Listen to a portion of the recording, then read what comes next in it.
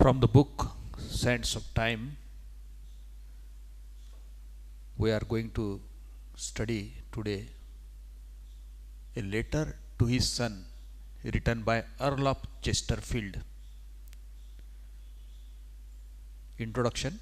Phillips Dormer Stanhope, the fourth Earl of Chesterfield, was an eminent British statesman and a man of letters. He was famed for the oratorical and debating skill in both houses of British Parliament. In this letter, number 96, reproduced below, Lord Chesterfield advised his son on how he should employ his time while touring to Rome. He advocates a judicious balance of studies and leisure and exhorts his son to engage sincerely with the local people and their customs in order to benefit fully from his travels. Judicious म्हणजे wise, prudent, sensible. समंजसपणाने, हुशारीने आणि न्यायाने अभ्यास, समतोल, फुरसद आणि रिकामटेकडेपणा, टंगळमंगळ किंवा याचा ताळमेळ, विश्रांती आणि अभ्यास याचा ताळमेळ कसा जमवायचा याच्याबद्दल या लेखकानं अत्यंत चांगलं पत्र लिहिलेलं आहे. हे लेटर एका पित्याने एका मुलाला लिहिलेले असल्यामुळे त्याच्यामध्ये एक उपदेशपर आहे, उपदेश केलेला आहे. आणि हे मला वाटते इट्स अ युनिव्हर्सल, हे सर्वांना लागू आहे. सर्व पित्याला वाटते की आपला मुलगा यशस्वी व्हावा, आपल्या मुलांना बरेचसे कौशल्य आत्मसात करावे, आपला मुलगा या जीवनामध्ये यशस्वी व्हावा असं वाटते. Lord Chesterfield expects his son that his son should experience a lot of noble qualities from the tour of Rome and several good qualities, several moral qualities such as patience, virtues. Patience म्हणजे धीर, संयम. Virtue म्हणजे सद्गुण, good habits, चांगल्या सवयी. Disciplines म्हणजे शिस्त. Sociable म्हणजे तो समाजप्रिय असावा, सामाजिक प्राणी असावा, समाजामध्ये मिसळण्याची त्याची क्षमता असावी, समंजस असावा. ही should learn different languages and culture and heritage. आपल्या मुलांना वेगवेगळ्या संस्कृती, तिथले रीतिरिवाज आत्मसात करायला पाहिजे असं तो म्हणतो. And all these qualities he should adopt from his tour रोमला गेला असताना त्यानं इतक्या इतक्या गोष्टी आत्मसात करायला पाहिजे असं ह्या पत्राद्वारे एका पित्यानं, एका वडिलांनी एका मुलाला पत्र लिहिलेलं आहे. It's a teaching chart from the sketch. I have covered lot of things and I hope that you understand the story of this. So let's go line by line so that you can understand the real meaning of the text. First of all, it's a London, December 16th of 1749. 1749 साली लिहिलेलं letter आहे लंडनमधून. Dear boy, लाडक्या मुला. दिस letter will I hope find you safely arrived. मला असं वाटते की हे लेटर तुला मिळेपर्यंत तू पोचला असशील. And well settle at Rome. आणि रोममध्ये बरोबर जाऊन आरामशीर स्थिरावला असशील, पोचला असशील. After the usual distresses and accidents of a winter journey which are very proper to teach you patience. खूप लांब प्रदीर्घ प्रवास केल्यानंतर, इंग्लंडमधून रोममध्ये गेल्यानंतर, या दीर्घ प्रवासामध्ये तू थकला असशील, दमला असशील, भागला असशील. वेगवेगळे खडतर असे संकट आले असतील, अडथळे आले असतील, शारीरिक आणि मानसिक थकवा आला असेल. आणि परंतु तुला वाटसुद्धा पाहावी लागली असेल, कुठे डिले झाला असेल, कुठं विलंब लागला असेल. परंतु हा अनुभव तुला एक चांगली गोष्ट शिकून गेला असेल. हा प्रवास तुला शिकून गेला म्हणजे तुला या ठिकाणी सहनशीलता हा गुण शिकून गेलेला आहे. धीर, संयम, पेशन्स.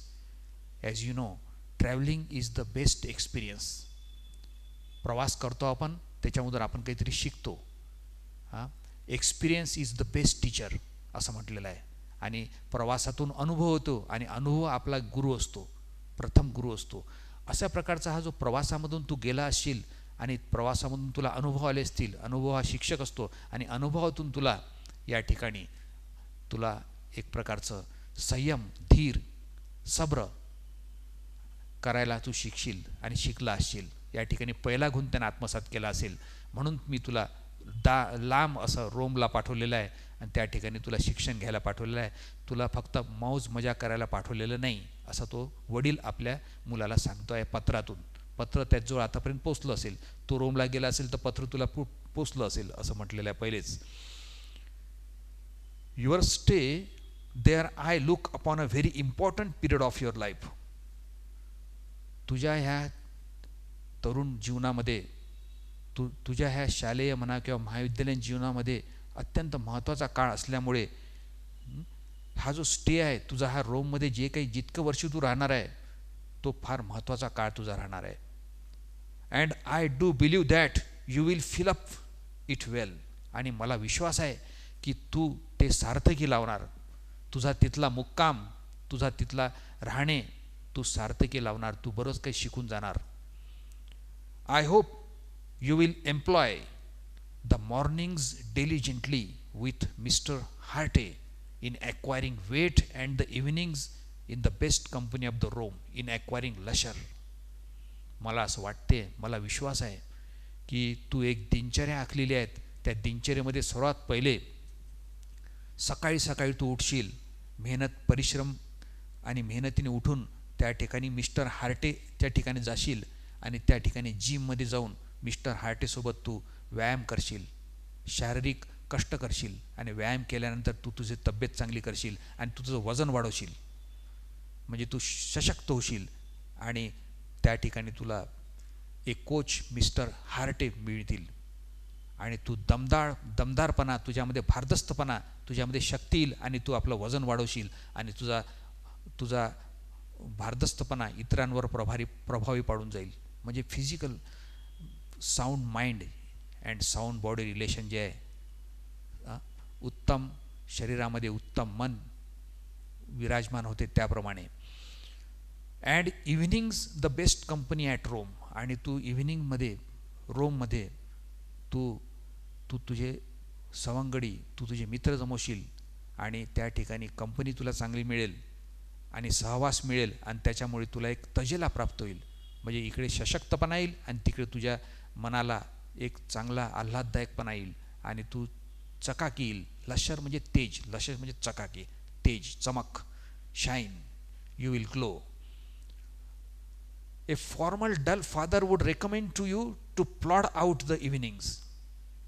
एखादा फॉर्मल म्हणजे एखादा साधा वडील असता, तो साधा वडील त्यानं अपेक्षा केली असती मुलाकडून की फक्त ही रखडलेली संध्याकाळ असेल कशी घालवेल. To at home over a book by A dim tapper. एखादा साधा वडील असतं, तो म्हणेल की तू बसल्या बसल्या अभ्यास कर आणि अभ्यासातच रखडलेली संध्याकाळ वाया घालव आणि पुस्तकी किडा होऊन जा. You should not be a book warm. एक डीम टॅपर म्हणजे मेणबत्ती, मेणबत्तीच्या प्रकाशात पुस्तकं वाचत बसशील फक्त, असा एखादा आम वडील, आम पिता, साधा पिता अपेक्षा करेल. परंतु या ठिकाणी हा जो लेटर रायटर आहे वडील, त्याची अपेक्षा वेगळी आहे. त्याच्या संकल्पना थोड्या आशावादी आहेत, पॉझिटिव्ह आहेत किंवा पुरोगामी विचाराचा आहे. तो म्हणतो बट आय रेकमेंड, मी शिफारस करतो म्हणतो, to you the इव्हिनिंग्स for your pleasure. तू तुझी संध्याकाळ आनंदात घालव, मौज मजेत घालव, आनंद प्राप्त कर. Which are as much a part of your education. तुझ्या शिक्षणामध्ये सुद्धा आनंददायी शिक्षण असेल. मग नुसतं पुस्तकी किडा न होता तुला या जगामध्ये आनंदसुद्धा घ्यायचा आहे. आनंद घेणं शिकला पाहिजे. तू आनंद घ्यावा लागेल, हर्ष करता आला पाहिजे. And almost as necessary as one as your morning studies. तू सकाळी सकाळी उठून ज्याप्रमाणे तू पुस्तकासोबत सकाळ घालवतो आणि अभ्यास करतो, जितकं तू सकाळी अभ्यास करशील तितकंच तू संध्याकाळी मौज, आनंद, चांगला सहवास, चांगली मित्रमंडळीची कंपनी, असा तू आनंदात वेळ घालवशील असा माझा विश्वास आहे म्हणतो. स्टडीसोबत म्हणजे पहा आता इकडे फुरसती क्षण संध्याकाळचे असतात. फुरसत आणि अभ्यास याचा ताळमेळ कसा झाला होता. There is a balance between the study and ledger. तुमची आवड, तुमची सवड आणि तुमचा जो छंद आहे हे सर्व तो मेळ बसून राहिलेला आहे आणि वडिलाची ती अपेक्षा असते.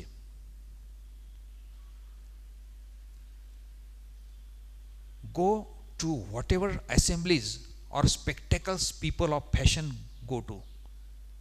जिथे जिथे सभा चालत असतील, जिथे जिथे असेंब्ली असतील, जिथे जिथे मेळावे असतील, जिथे जिथे भाषणं असतील, त्या भाषणाला तू जात जा, मेळाव्याला जात जा, सभ्यांना जात जा. त्या ठिकाणी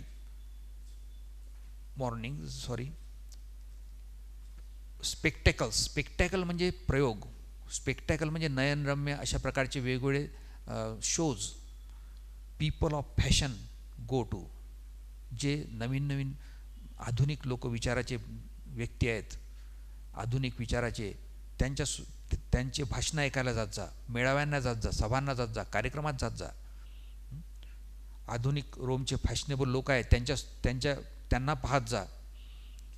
go and when you R there to do as they do, आणि ते जसे करतात त्यांची विचारधारा जशी असेल तसं वागत जा. म्हणजे you should be a modern, you should fit to be a modern man, असं या ठिकाणी म्हणणं आहे. म्हणजे फॅशनसुद्धा आत्मसात कर. Trends and fashion and modes and cultures of modern man, modern world.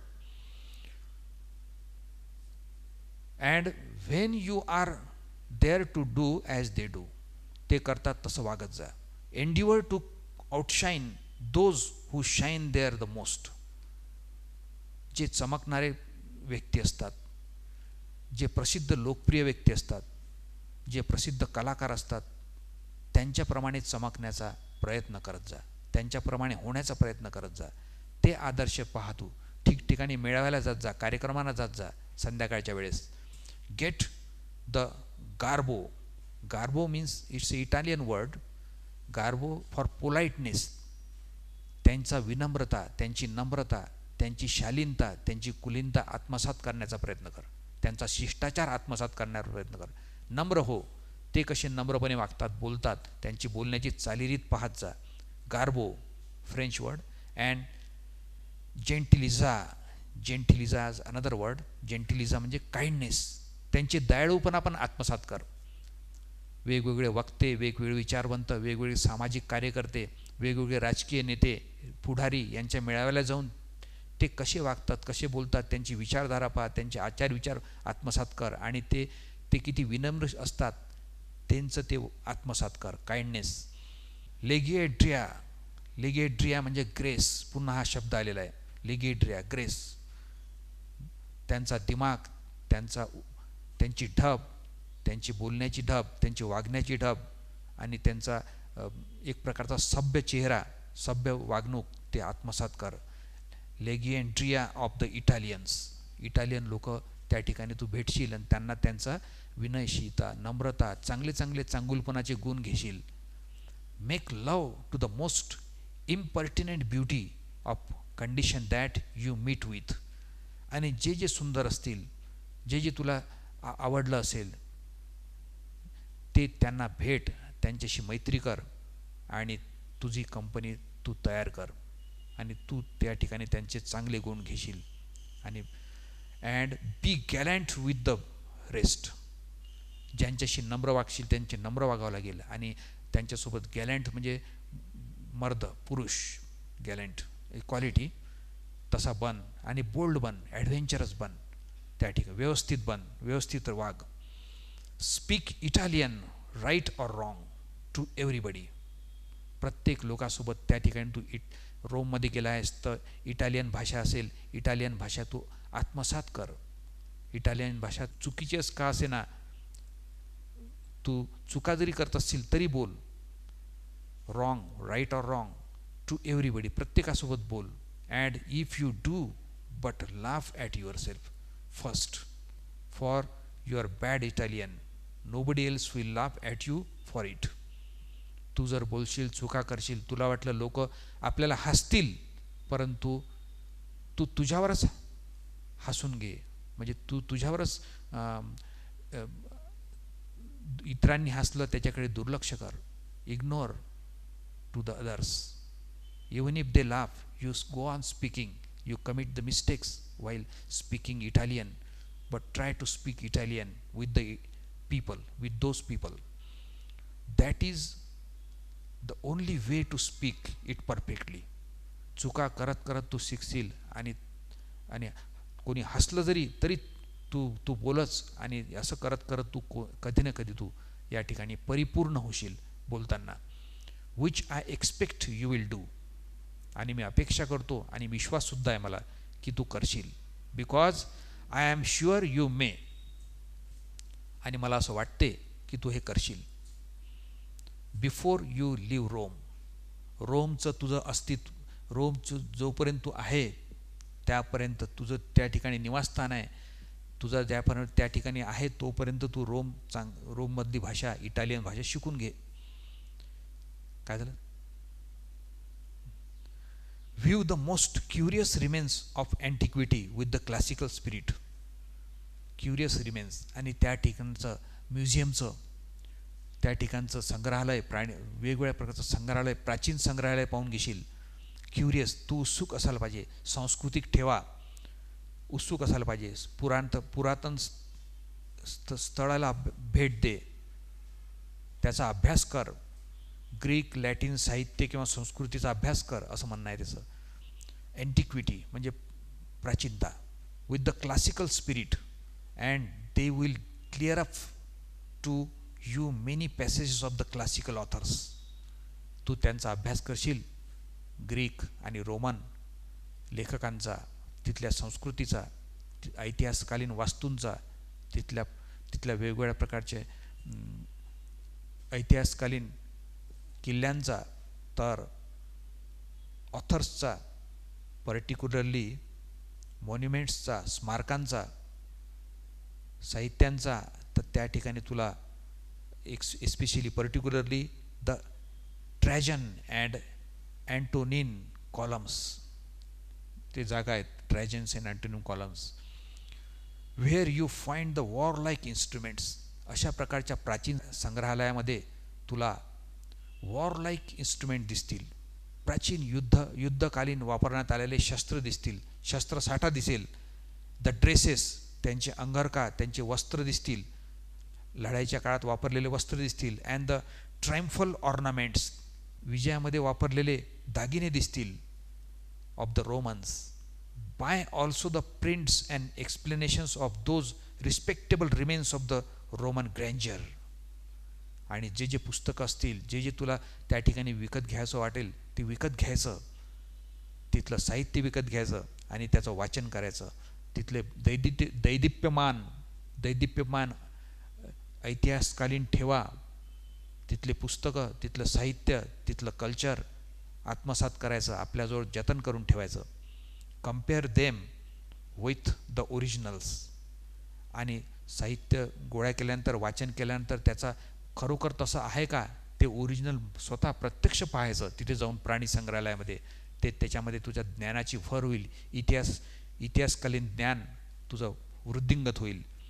Most young travellers R contented with a general view of those things. आणि तुझ्यासारखा जो तरुण प्रवासी आहे, आणि असे अनेक प्रवासी ह्याच गोष्टीवर लक्ष ठेवतात, ते असेच अभ्यास करतात. कंटेंटेड म्हणजे ते समाधानी असतात. विथ जनरल व्ह्यू, काही लोक फक्त येतात आणि मौज मजेसाठी असतो पाहून चालले जातात, अभ्यास करत नाहीत. त्या तिथे गेल्यानंतर तू अभ्यास कर आणि काही गोष्टी आत्मसात कर. कॉमन काही लोक नुसते मौज मजा करायसाठी नुसते पाहायला जातात आणि पर्यटनाला जातात आणि परत येतात. तुला तसं करायचं नाही आहे. They are very fine and they go about their business. आणि मग ते आपापल्या कामाला निघून जातात, ते धंदेवाईक होऊन जातात. तसं आपल्याला करायचं नाही. I hope you will examine them in a very different वे. परंतु मला विश्वास आहे की तू वेगळ्या समीक्षक हो, वेगळ्या दृष्टीनं त्या सर्व वस्तूंकडे, त्या लोकांकडे, तेथील संस्कृतीकडे, इटालियन संस्कृतीकडे पहा, त्याचा अभ्यास कर. ॲप्रोफॉन्ड डिसेज म्हणजे याचं खोलवर, depth in depth, everything you see or here. तुला सर्वाच्या सर्व अभ्यास करायचा आहे खोलवर जाऊन, खोलवर जाऊन. ॲप्रोफॉन्ड डिसेज म्हणजे हा एक शब्द आहे. Going in deep detail, depth, everything. The way and the वेअरफोर inquire in to the meaning and the objects of the इनन्युमरेबल प्रोसेशन्स. तुला या ठिकाणी चौकस व्हायचा आहे. You should be curious. हे का, ते का, असे प्रश्न तुला मनामध्ये निर्माण झाले पाहिजे तुझ्या त्या ऑब्जेक्टबद्दल. आणि वेगवेगळे तुझा हा शब्दसाठा, तुझा हा शब्द ज्ञान वाढलं पाहिजे. Which you see at Rome at this time. यावेळेसच तुला वेळ आहे. एकदाच जीवनामध्ये तुला रोमला जायला भेटणार आहे. जास्तीत जास्त शिकून घे तिथलं कल्चर, संस्कृती वगैरे. Assist all the ceremonies. प्रत्येक तिथल्या सण समारंभ, तिथले जे जे समारंभ होतील, कार्यक्रम होतील, जे जे कल्चरल कार्यक्रम होतील, त्या कार्यक्रमाला उपस्थित राहत जा. सोशल कार्यक्रमाला उपस्थित राहत जा. And हाऊएव्हर absurd these they may C. कितीही तुला हास्यास्पद वाटत असतील ते कार्यक्रम, तुला समजले नसतील तरी उपस्थित राहत जा. Speak them with the great decency. आणि त्यांच्याबद्दल स्तुती करत जा, प्रशंसा करत जा. ती संस्कृती चांगली असेल याच्याबद्दल तू कॉमेंट्स करत जा, परंतु चांगले कॉमेंट्स करत जा. डिसेन्सी म्हणजे त्यांची सभ्यता, त्यांची शालीनता, त्यांची मर्यादा, तिथले जीवन, तिथले रहिवासी, त्यांच्यासोबत राहून त्यांच्यासारखंच वागण्याचा प्रयत्न करत जा, असं म्हणणं या ठिकाणी. आपल्या वडिलाचं त्याच्या मुलाला पत्र आहे. हे पत्रामध्ये आपण वाचून राहिलेलं आहे. या पत्रामधून लेखकाला म्हणजे या वडिलाला खूप अपेक्षा आहे आपल्या मुलाकडून. मुलगा गेलेला आहे रोमला आणि सर्वच्या संस्कृती त्यांना आत्मसात करावी असं त्याची इच्छा आहे. Of all things I beg you not to heard with your on countrymen. तुला एक गोष्ट सांगतो, म्हणतो की आपल्याच कंट्रीमॅन म्हणजे आपल्या मायदेशीची लोक आहेत, आपले घरचे लोक किंवा आपल्या प्रदेशातले लोक, त्यांच्यासोबत कमी राहत जा. त्यांची भाषा तुला येतेच, लंडनची भाषा इंग्लिश तुला येतेच, परंतु तुला दुसऱ्यासुद्धा भाषा शिकायच्या आहेत. त्यांच्या दुसऱ्या लोकांच्या कंपनीमध्ये राहत जा, दुसऱ्या देशाच्या कंपनीमध्ये तू राहत जा. कारण तू आता रोमला गेला आहेस तर तिथल्या रोमन लोक, इटालियन लोक किंवा अजून दुसरे कोणते लोक असतील त्या ठिकाणी, त्यांच्यासोबत तू वागत जा, त्यांच्यासोबत राहत जा. I beg you not to heard. आपल्याच देश बांधवासोबत राहू नको. त्यांच्यासोबत गर्दी करून नुसतं त्यांच्यासोबत राहून तुला काय मिळणार. त्यांची भाषा, त्यांचं कल्चर तुला येतेच, परंतु तू दुसरं काही गोष्टी शिक. But to be always either with the Romans. तू रोमन्ससोबत राहायला किंवा with the foreign ministers residing at Rome. काही फॉरेनचे लोक राहतील तिथे, तुझे मित्र होतील, त्यांच्यासोबत राहत जा, रोमन्ससोबत राहत जा. You R Saint abroad to see the manners and characters. तुला परदेशात पाठवलेलं आहे तिथले मॅनर्स म्हणजे पद्धती, तिथल्या राहण्याच्या पद्धती, तिथलं कल्चर आत्मसात करण्याचं आहे तुला. आणि कॅरेक्टर्स म्हणजे वेगवेगळे डिस्टिंग्विश्ड कॅरेक्टर, फेमस कॅरेक्टर्स, तिथले लीडर्स, तिथले सामाजिक लोक, तिथले कलाकार, तिथले ऐतिहासिकालीन ठेवा किंवा वेगवेगळे लोक, त्या लोकांना तुला पाहायला. कॅरेक्टर्स म्हणजे या म्हणतात hero and leaders. And learn the language of the foreign countries and not to converse with the English. Foreign कंट्रीजचे language अभ्यास, परंतु इंग्लिश लोकांसोबत तुला संभाषण करून मिळणार काय, त्या गोष्टी तुला येतातच. Which wood defeat all the ends. आणि आपल्याला फेल्युअर प्राप्त होईल जर तू इंग्लिश लोकांसोबत बोलला आणि रोमचं काहीच आत्मसात केलं नाही तर तू फेल होशील, तुला काही प्राप्त होणार नाही. आणि मी तुला जे रोममध्ये पाठवलेलं आहे ते सत्कारणी लागणार नाही. नाव comes another paragraph. Among your ग्रेव्हर company I recommend I have done before, मी याच्या पहिले मी केला आहे म्हणतो, मला अनुभव आहे.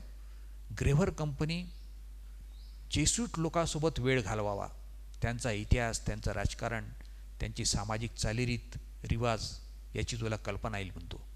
ग्रेव्हर म्हणजे उच्च आचार विचारांचे, जेसूट्स त्यांचा अभ्यास करावा, त्यांच्यासोबत राहावं.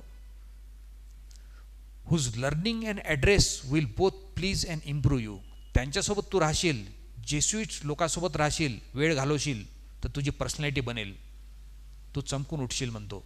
तुला अनेक चांगले नैतिक गुण प्राप्त होईल, चांगले क्वालिटीज, त्यांचे एथिक्स मिळतील म्हणतो. Learning and improve you, inform you, तू स्वतःला अपडेट करून घेशील, तुला बरंचसं ज्ञान प्राप्त होईल. As much as you can, जास्तीत जास्त त्यांच्याकडून आत्मसात करण्याचा प्रयत्न कर, शिकण्याचा प्रयत्न कर. Of the history, policy and practice of the society, इतिहास शिकून घे, पॉलिसी म्हणजे त्यांची विचारधारा शिकून घे, त्यांचा संप्रदाय शिकून घे, प्रॅक्टिस ऑफ सोसायटी, त्यांचं समाजामध्ये कसं काय आचरण विचरण असते ते शिकून घे, सवय शिकून घे. From the time of this founder Ignatius of लायोला, या ठिकाणी सेंट इग्नाटियस एक संत होऊन गेले. इग्नाटिस हे संत संप्रदाय त्यांनी सुरुवात केली होती लायोलाचे.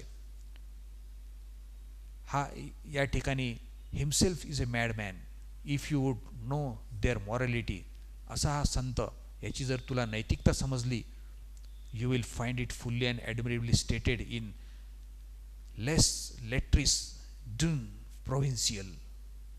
याचा अर्थ आहे ए series of 18 letters bye famous मॅन्स्युअर pascal and it is a book very well worth your reading. आणि हे पुस्तक, हे तू जर वाचलं, वरवर वाचू नको, उथळपणे वाचू नको, डीप वाचलं हे फ्रेंच फिलॉसॉफरचं पास्कलचं, तर तुला कळून येईल की हे किती नैतिकतेनं परिपूर्ण आहे. हे तू वाचून काढ, असं माझं म्हणणं आहे. Few people see what they C or hear what they hear, that is they see and hear so inattentively and superficially. फारच कमी लोक आहे जे खरी गोष्ट लक्षपूर्वक वाचत नाही. काही लोक अनावधानाने वाचतात, वरवर वाचतात, उथळ वाचून काढतात, डीप वाचत नाही.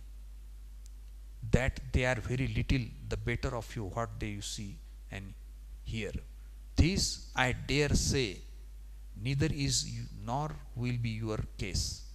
You will understand, reflect upon and consequently retain what you see and hear. तू वरवर वाचायचं नाहीस, खूप खोलवर जाऊन विचार करून त्याचा अभ्यास करायचास. तुला त्या ठिकाणी अभ्यासाला पाठवलेलं आहे, संशोधनाला पाठवलेलं आहे. आय डेअर से, मला अशी हिंमत होऊन राहिली म्हणते तुला सांगायची की यू विल अंडरस्टँड, तू सर्व समजून घेशील. रिफ्लेक्ट म्हणजे गहन विचार करशील, खूप मनन चिंतन करून त्याच्यावर खूप खोलवर जाऊन विचार करशील, तुझं मत मांडशील, मत सांगशील, मत तुझं मला सांगशील. अँड कॉन्सिक्वेंटली रिटेन, आणि सर्व वाचन वगैरे अभ्यास करून ते तुझं डोक्यामध्ये जतन करून ठेवशील, स्मरण करून ठेवशील.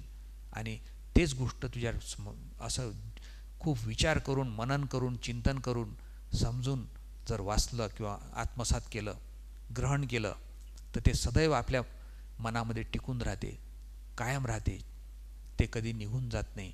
वरवर वाचलेलं निघून जाते. तू असं करू नकोस. फार कमी लोक आहे जे डीपमध्ये वाचतात, पण माझं म्हणणं आहे की तू गहन विचार करून, नीट विचार करून, अभ्यास करून, चांगला संशोधन करून सरते शेवटी तुझ्या मनामध्ये ते तिथलं सर्व कल्चर आत्मसात कर आणि जतन करून ठेव, चांगल्या चांगल्या गोष्टी जतन करून ठेव. You will still 2 years to good. अजूनही तुला 2 वर्ष तुझ्या हातामध्ये आहेत.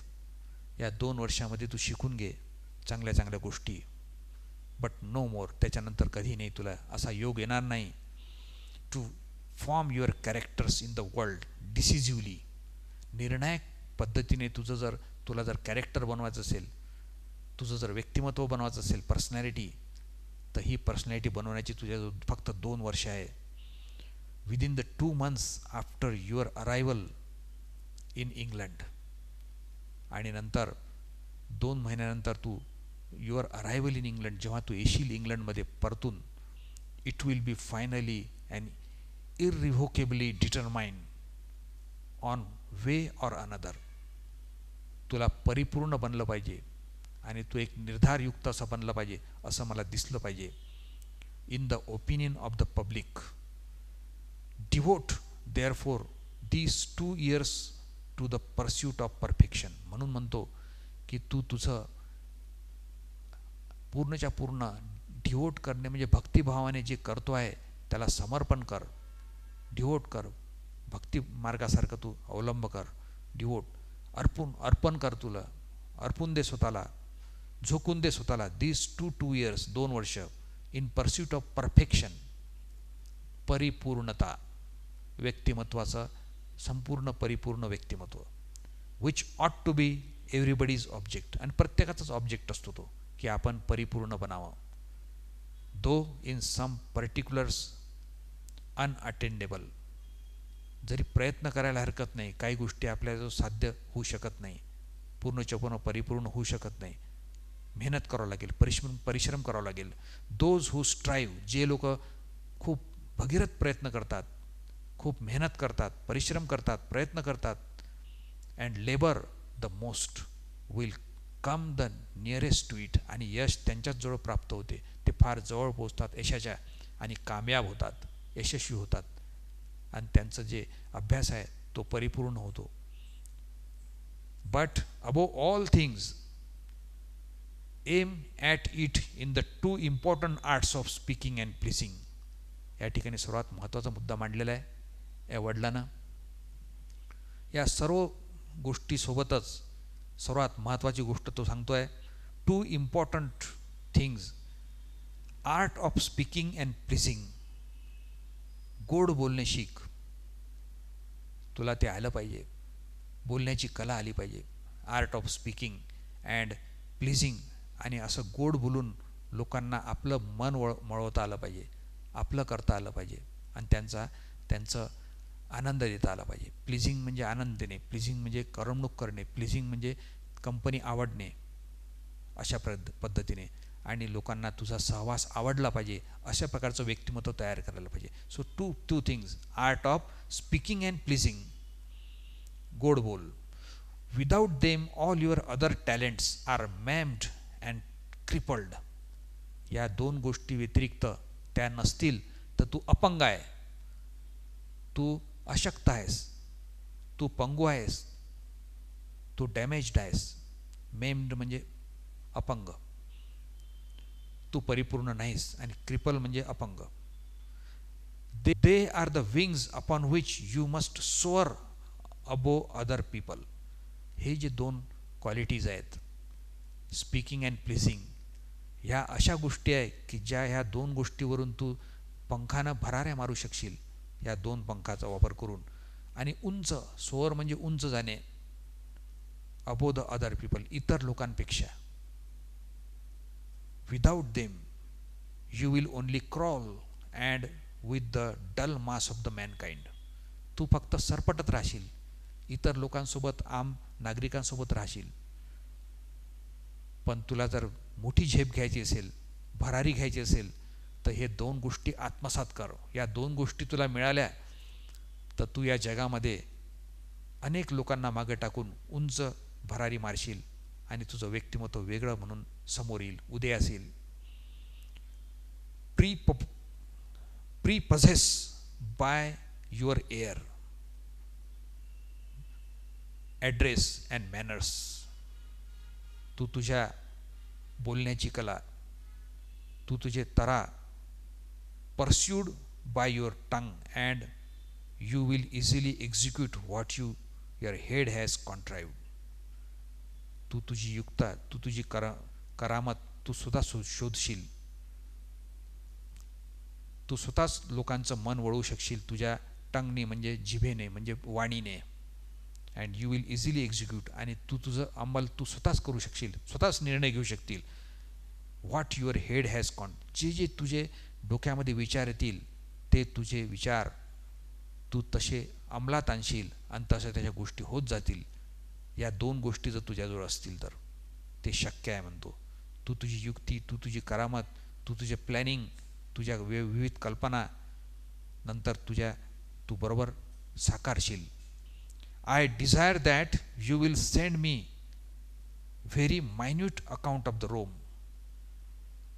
मला अशी माझी इच्छा आहे म्हणतो की तू त्या ठिकाणी रोममध्ये गेलास, तू काय काय पाहिलं, कोणाकोणासोबत तुझी दिनचर्या काय होती, तू कोणाला मिळाला, तुझं किती तरक्की झाली, हाऊ मच यू प्रोग्रेस, याचा सर्व लेखाजोखा हे सर्व लिहून मला पाठवशील. You will send me very minute account, बारीक बारीक गोष्ट मला लिहून पाठवशील. Not of what you see, फक्त पाहिलं तेच नको पाठवू, but of what you see of your pleasures and entertainment. तिथे तू काय आनंद केला आणि तिथं तुझी काय करमणूक झाली ते लिहून पाठव. अभ्यास केला ते तर पाठवशील तर पाठव, परंतु ह्याही गोष्टी पाठव. Tell me what companies you frequent most. मला हे सांग की तिथल्या कंपनीच्या लोकांना तू भेटलास, वारंवार किती वेळा भेटला. And how you R received, आणि त्या लोकांनी तुझा कसं काय सन्मान केला, त्या लोकांनी तुला आत्मसात केलं काय, त्या लोकांनी तुला वेलकम केलं काय, त्या लोकांनाही तुझं कंपनी आवडली की नाही, हे सर्व तू लिहून पाठवशील ना. तू मला पत्र पाठव माझ्या मुला, तिथली हकीकत, तिथले घटना, तिथल्या लोकांचं तू कसं करमणूक केलंस, तुझ्याबद्दल काय सांगितलंस, त्यांच्याकडून तू काय आत्मसात केलंस, हे सर्व लिहून पाठव. तर अशा पद्धतीने या ठिकाणी हे लेटर झालेलं आहे. तर हे लेटरमध्ये नाव MCQs, towards the end of the MCQ we will try to cover what benefits does the winter journey have according to Lord Chesterfield. Lord Chesterfield नुसार ही जे हिवाळ्यातली जी त्यानं प्रवास केला त्याच्या मुलांना रोमकडे जाण्याचा, हे काय प्रदान करतो, कोणते त्याचे फायदे आहेत लेखकानुसार. त्याचे फायदे आहे, इट डेव्हलप्स वन्स पेशन्स. अशा थंडगार क्षणी, थंडगार सीझनमध्ये एखाद्यानं प्रवास केला तर आपल्याला सहनशक्ती किंवा धैर्य दाखवावं लागते आणि आपली एक प्रकारची परीक्षाच असते. इट डेव्हलप्स, आपला विकास होतो संयमाचा. Second question MCQ, in order to prevent everybody from laughing at him for his bad Italian, Lord Chesterfield ॲडवाइजेस his son to. Lord Chesterfield काय उपदेश करतो त्याच्या मुलाला. एखादा आपल्यावर हसतो, तू वाईट इटालियन आहेस, तू इटालियन नाहीस, तू इंग्लंडचा आहेस, असं काही म्हणणं एखाद्यानं वाईट म्हटलं तर लेखक त्याच्यावर म्हणजे लॉर्ड चेस्टरफील्ड काय सल्ला देतो त्या प्रसंगी. Laugh at himself first. दुसऱ्यावर चिडायचं नाही अशा वेळेस, दुसऱ्याला मारायचं नाही, दुसऱ्यावर चिडायचं नाही, दुसऱ्याला उलटून उत्तर द्यायचं नाही, तर स्वतःच पहिले ते हसून घ्यायचं, स्वतःवर हसून घ्यायचं आणि त्याच्यावर उपाय तोच आहे असं यांना आपल्या वडिलांनी मुलाला म्हटलेलं आहे. Chesterfield tails his son that being with his own countrymen and conversing with them in English would, याचा आन्सर आहे, defeat the purpose for which he was sent abroad. आपण डिस्कशन केलंच आहे याच्या अगोदर. आपल्या स्वतःच्याच कंट्रीमॅन सोबत तू राहशील, वागशील, बोलशील तर ते लोक इंग्लंडच्या लोकांसोबत इंग्लंड राहून तू शिकणार नाहीस. असं करशील, तिथल्या इटालियन लोकांसोबत राहणार नाही, तिथलं कल्चर आत्मसात करणार नाही, तिथल्या चांगल्या चांगल्या गोष्टी आत्मसात करणार नाही, तर त्या ठिकाणी आपलं हे जे ट्रिप आहे, आपलं हे जे टूर आहे, आपला हा जो अभ्यासाचा दौरा आहे, हा दौरा सफल होणार नाही. आपण अपयशी होऊ, आपण अयशस्वी होऊ आणि तुला पाठवण्याचा काहीच फायदा होणार नाही, असं आपले त्याचे वडील म्हणतात त्या लेटरमधून. Then comes Lord Chesterfield recommends that his son keep company with the Jesuits because आपल्या मुलानं जेस्युइट्स सोबत सदैव कंपनी ठेवायला पाहिजे. त्याचं कारण काय सांगतात ते, there fellowship would be both placing and educational. त्यांच्यासोबत आपला मुलगा राहिला तर आपला मुलगा भरपूर गोष्टी शिकून जाईल. ती त्याच्याकरता ते चांगली गोष्ट राहील आणि त्याचं शिक्षणही चांगलं होईल, त्यांच्याकडून बऱ्याचशा गोष्टी आत्मसात होईल, असं त्याचं पहिलेच म्हटलं तर जेसूट लोक वेळ घालवावा, इतिहास, राजकारण, समाजाची चालीरीत रिवाज, उच्च आचार विचार हे त्यांच्याकडून सद्गुण शिकेल, आपली नैतिकता शिकेल, हे जेसुइट्स लोकांसोबत त्यांना वेळ घालवावा असं म्हटलेलं आहे एका पॅरेग्राफमध्ये. नंतरचा प्रश्न आहे, the two most important arts without which all other talents SIM ऑब्स्क्युअर्ड R. सर्वात महत्त्वाचे जी कला आहे, इतर कलापेक्षा, इतर हुशारी कला किंवा कसब तर कोणत्या कोणत्या आहेत, इतर कला दुर्बोध किंवा गुड वाटतील, त्याच्यासमोर फिक्या पडतील, तर सर्वात महत्त्वाची आहे ती speaking and pleasing. Speaking and pleasing हे उत्तर बरोबर आहे, बाकीचे ऑप्शन रॉंग आहे. And there bye we conclude this letter to the sun. It's a letter in a prose form. Thank you very much. See you in my next video. Good day.